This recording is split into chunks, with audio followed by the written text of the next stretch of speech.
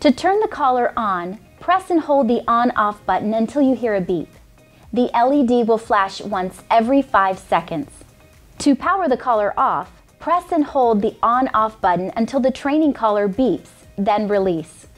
The collar is now off. The remote is always on and the display will appear when any button is pressed. To charge the collar and remote, lift the cover protecting the charging port and connect the collar and remote.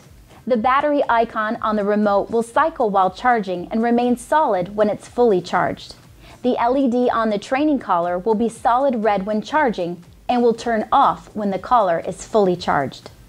Once this is complete, replace the port cover to keep the collar fully waterproof.